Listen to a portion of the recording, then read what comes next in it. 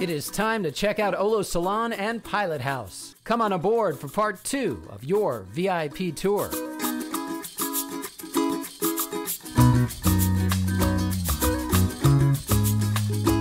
In part 1 of your VIP walkthrough, we gave you a look at OLOH's cockpit. We brought you up on the aft deck, and we took a deep dive into OLOH's galley. And now, according to Jasper, the tour continues.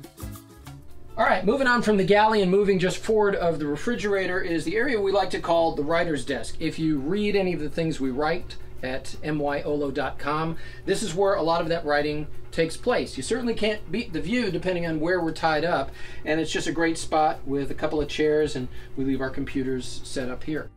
Original artwork, by the way, by the Admiral. That's right. Moving forward past the writer's desk is this wraparound settee. We really like the layout and the functional storage underneath it, so we decided to recover it rather than replace it. Just opposite are these really comfortable barrel chairs, which we plan to recover. And we love the big windows of this salon, which really bathe it in sunlight. So Tim mentioned that we moved the... Really? So Tim mentioned that we took out the entertainment center that was on board when we first got the boat so we could put in the full-size fridge. So the TV had to go somewhere. It didn't make any sense in the corner where it was, right, Jasper? Because you'd be sitting on the couch and craning your neck to try to watch it. Yes, okay. I'll give you love while I explain the TV. One of the great things that Tim did when he modified the galley area was he saved the beautiful teak wood from these wonderful Taiwanese craftsmen who built this boat and built this entertainment center over here, where at the push of a button we have our Salon TV. We found the perfect lift for it. We found the perfect size television to work. Rather than mixing it in with the surround sound system that existed on the boat, we ended up going with the sound bar. It just made a lot of sense. We love Bob Ross, by the way. We find him to be very soothing. We do use Harmony for our remote control for our multimedia system on OLOH. It's just a nice system. We use it at our homes, and it's something that we're accustomed to. Plus, there's an app on the phone, and it works through the internet, and it's really super easy and cool to program.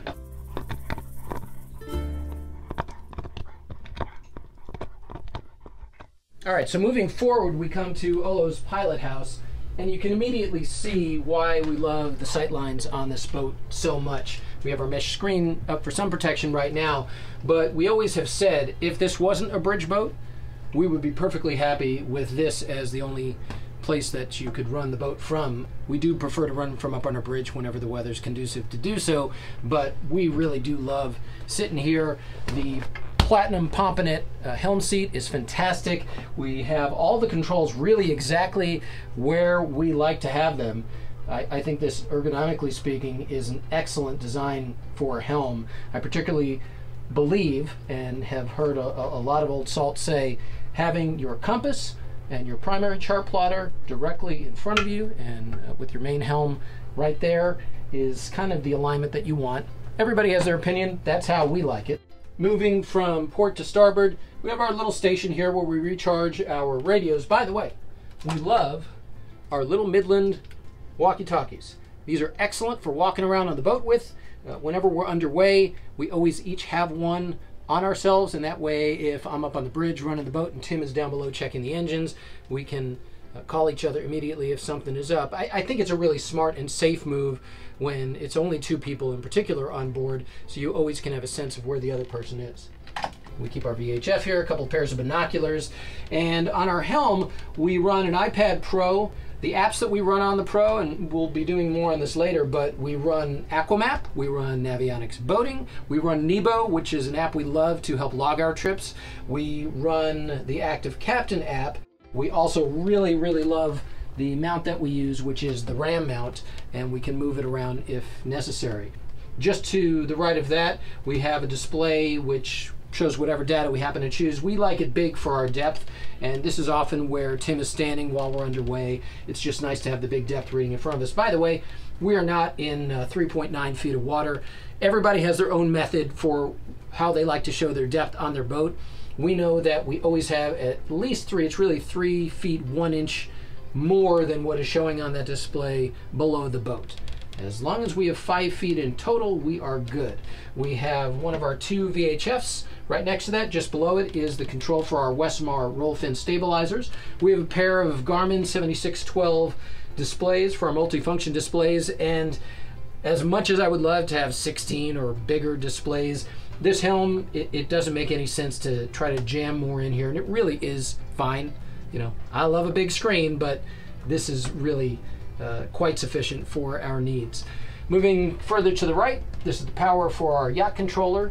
We have an ICOM 604 VHF radio, which is duplicated up top. Just below that, this control box is for our Voyager camera multiplexer. This is certainly circa 2004, if not older. This was original equipment on the boat, and it is the sort of brains of the black and white cameras that cycle through. We have each of our engine rooms as well as a camera off of our bridge aft deck, and that is something we'll be replacing and probably putting in IP cameras that we're already pre-wired for that we're going to run into our Garmin units. Haven't gotten around to that yet. Our autopilot control, this is the Simrad AP20, and when we upgraded the electronics when we first purchased OLOH, we were willing to do whatever we needed to do. We upgraded the displays, obviously. We put in new radar, we added AIS and a few other things, and we said to our electronics guy, who only stood to make money off of us, Steve, we would, you know, obviously replace the autopilot if you think we should. And he said, this is one of the best autopilots ever made. Please continue to use it as long as it works. So we do. It integrates really well with the system that we ended up putting on board. If you head on over to myolo.com and click on the project section, we've got a detailed write-up on OLOH's electronics refit. My, how things have thankfully changed. These are the displays for our Detroit Diesel / MTU Series 60 825 horsepower engines. It's, you know, a little dated in its performance in that it takes a bit of scrolling through the various menus to get the data to display that you want, but it has everything we need right there. I do love the fact that we have electronic throttle and shift controls on the boat. I do like this particular controller. Just forward of that, we have emergency manual controls. Should the electronic controls ever fail, we can go right to the manual controls where we can control both the gears as well as the throttles. Just to the right of that, we have our Westmar stern thruster control, which is a variable speed control, and our bow thruster control, and that's really just on or off, starboard or to port. Spotlight control ahead of that. We do have a handheld control for our Garmin displays. If I'm just feeling too lazy to reach forward and actually touch a button. Actually, the main reason we did this was Steve, our electronics guy, who is simply awesome, suggested that we put in a fixed mounted control, because if you are in heavy seas, sometimes the touch displays are a little difficult to work. So we looked for a good place to put a fixed controller, and there really wasn't one at this Helm or up at our bridge Helm unless we mounted it on the helm chair, which we didn't want to do. So this gets the job done. If we're ever in a rough sea, I can just control our displays using this, and this will work on all of them that are on the boat. And I did fail to mention the most important piece of navigational equipment we have on this boat for situational awareness and just knowing where you're at. It's our marker minder. If I had nothing else but a compass and a marker minder and a chart, maybe, I think we could do okay. The marker minder is actually terrific, and depending on where we're headed, we flip it around. So if all of a sudden you just have forgotten which way you're going, where you're supposed to be, and you see a red marker coming up, you glance down at this, oh right, I am on the correct side of this marker minder. Don't ask us why we found this to be such a helpful thing to have, because there is a story there. Just below the helm, we have our generator controls as well as our nav service controls. Those are just breakers basically for the various devices within our navigational arsenal. And our 12-volt panel. Just below the 12-volt panel is our tank watch for our Blackwater holding tank. We'd very much like to upgrade the sensor and the system to work it into our onboard electronics, and that's one of those projects that is down the line. Of course, another intercom. Maybe I'll call one of the extensions right now. Chillo. Chillo. Chillo. What would you like from the galley? Yeah, we don't use it at this distance usually, but hell, why not? Our guests get a kick out of it. Just below the starboard side of the helm is our safety panel, and we have indicator lights here that show us the state of the nav lights, the generator, the anchor light, our various bilge pumps, whether they're running, have power, or there's a high water alarm going off, and of course our Fireboy system, which we have inspected every year. And if we needed to set it off in an emergency, this is where the manual controls are. One other feature we really love about OLOH's Helm is the wheel. We often refer to it as our SS Minnow wheel. Now, when we first got on board and had grand designs of doing a very modernist refit to the boat, I think one of the first things we said is, well, that wheel's nice, but it's got to go. And it turns out to be one of our favorite sculptural pieces. It is just a beautiful work of art, and we love that it's here. We will never get rid of it, and we hope it will stay on this boat forever. One of the things that was a requirement for us when we were looking for our next boat was to have a real pilot house with pilot house doors, and I like the fact that we have them both to port and starboard.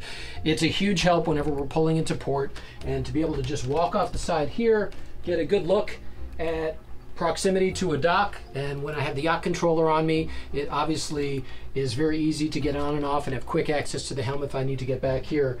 But I don't think we could have another boat without that kind of access to the decks.